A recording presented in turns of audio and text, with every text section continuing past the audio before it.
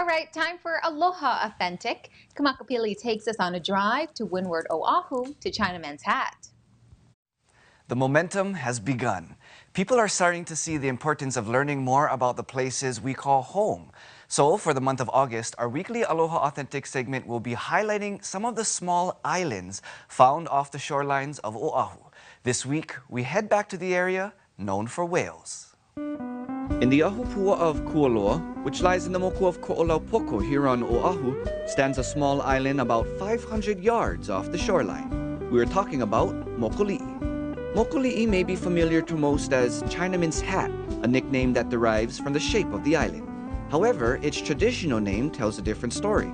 Mokoli'i translates to little lizard, moko referring to lizard and li'i meaning little. In Hawaiian stories, it's also the name of an evil lizard who once lived in the area. It is said he would kill anyone who traveled through and came within his reach. That was, however, until he met the deity Hi'iaka, the sister to Madame Pele. Hi'iaka fought him, won, and broke him up into different pieces, leaving his tail protruding out of the ocean.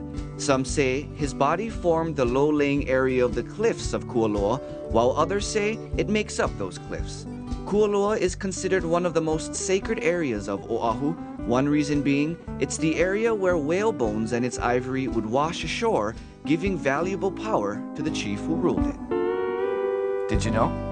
Now you do.